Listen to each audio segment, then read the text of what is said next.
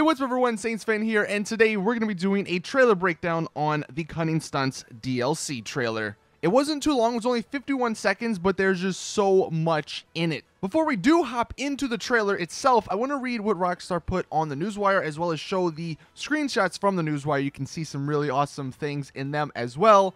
So it starts off by saying, "Be daring, defy gravity, and punch your fears straight in the mouth with the Cunning Stunts, a visually surreal and over-the-top evolution to racing in GTA Online, coming Tuesday, July 12th. It's like crazy how it comes out in literally 5 or 6 days. Stunt races happen on a massive scale, towering above the Los Santos skyline or soaring between the treacherous blades of Ron Alternate's wind farm. Vehicles tear upside down through hoops and tubes, launching off ramps with extra propulsion from speed strips, diverge and merge across multiple pathways, and speed through gigantic rings of fire and death-defying new races. The jumps, gaps, terrain, and obstacles in each race are tailored to match the attributes of specific vehicle classes, including new supercars, sports cars, and motorbikes. And of course, racing livery-clad vehicles deserve appropriately tatted and dressed drivers, sporting new motocross gear, racing suits, helmets, and a host of other new additions. Stay tuned to the Rockstar Newswire for full details coming this Tuesday, or next Tuesday. So yeah, those pictures look awesome. The description sounds awesome. It's interesting how they say only new super, sports, and motorbikes. I'll get into that in a second, but yeah, let's hop into the trailer now. So here we have the first scene, and there's quite a bit going on. So yes, there's the 3 people with the 3 cars in the background. The 3 people are wearing the brand new clothing, as you can see, and I think those helmets are even new. The clothing looks amazing. I can't wait to see what else they've added. And then the 3 cars in the background. So we have from left to right. On the left there, that's what I'm assuming to be sort of like the Fudo competition. And that's based off of the Audi Quattro, I want to say. And funny enough, that's actually one of the cars that I mentioned like way back, like 2 or 3 months back in my top 10 cars I would like to see come in like a tuner update. So that's kind of funny. And then in the back middle, that's a trophy truck, which is another car that people have been requesting, and that's really cool. And then on the right there, that is one of the new supercars. I don't know what it's going to be called, but it's actually different from the one they showed off in the newswire post, like in the pictures and the screenshots they released. These next couple of scenes, you can see just like the craziness of these races. I mean, and just the props that they've added. You can see this one's over the Alamo Sea, the giant freaking tire. Here we have one at nighttime going throughout the entire city. And then here we have the tubes with bowling pins on the bottom right there. No idea why there's bowling pins there, but it's whatever, dude. It's going to be really fun. So here we have all the cars lining up, and there's quite a few different cars here. So the ones on the left, we have, they say Obey underneath the license plate. That's what the Quattro is from the beginning. And the ones on the right here actually say Lampadati, as you can see. And we actually get a better look at them in a second. But this is what I believe to be called the Stratos in real life. And forgive me if I like botch any of these names, because as many of you guys know, I'm not a hardcore car enthusiast. So if anybody wants to help me out and be kind in the comment section, please do. But here we have a better look at those cars, and we have the blue one there. I don't know if there's a difference between the blue one here and the orange one right behind it. You can see there's some different modifications. I don't know if it's the same car or not. But even looking at the customization for all of these, there's a lot of different customization to choose from. A lot of different liveries, a lot of different like front bumpers and headlights, it looks like. It's going to be really awesome to see how much they actually added into it. And then here we have the freaking like Mario.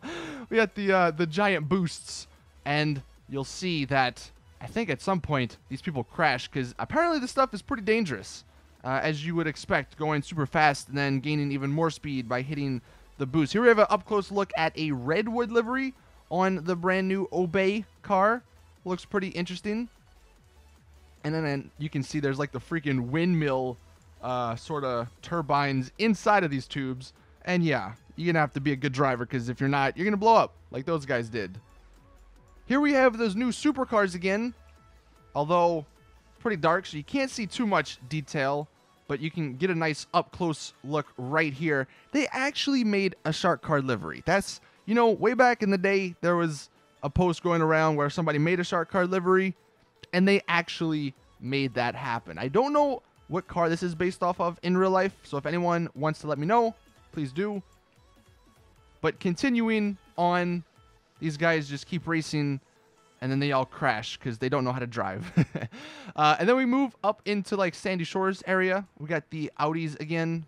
What's interesting about this scene is like they can control their cars super well. Well, I guess some people can and some people can't, as those people crash and blow up. But if we go back here, like not only just this white car in the middle, but like the car in front of them and the car to the left, they're actually controlling their cars what looks to be really easily, and that's not really in the game. So I'm gonna be wondering if that's sort of an external modification that you have to put on your car, sort of like hydraulics, and you can control your car easier in the air, or if that's just something built into the car and into these races. Here we have that pinball or bowling pin machine track, and then here we have that Lampadati, the Stratos, I believe, a little bit up close.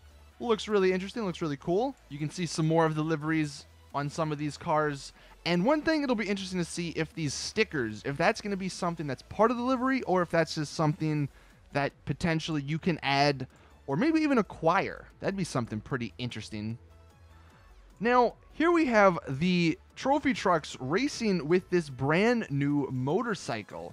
And it actually looks like there's two different versions of the trophy truck. So we have this black one, which is the more traditional looking trophy truck.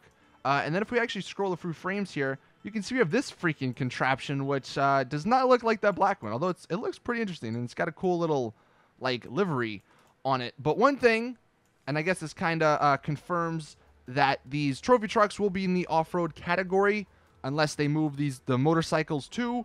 But you can see that new motorcycle here. Looks really interesting.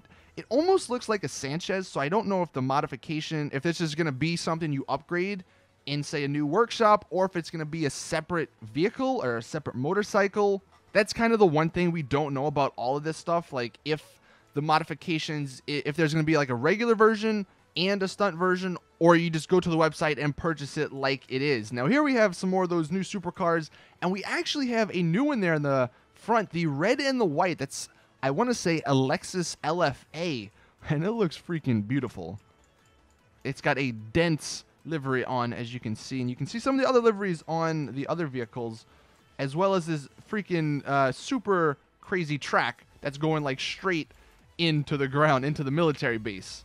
Next, we move on to some competition for the Panto. I want to say these are like the Fiat 500, or I don't know, there's like a number after it, but yeah, there's some craziness going on here. We got, looks like some custom rims perhaps. And then you can see the different liveries on a few of these. We got a Sprunk one on the bottom there. We got the Atomic on this one in the very front. Moving on, these motorcycles are jumping through the Vinewood sign. You can't really tell from a few of these angles if these are new or not. I would imagine, I mean, they did say in the Newswire post there are going to be some new ones, but I would imagine they would kind of be on par. That one looks like a new dirt bike. So we have two new dirt bikes perhaps. And then that almost looks like the baddie, so it's probably a mix between new ones and not new ones. Here we have an overview of the craziness, and then I think it wraps it up. But like, look at that.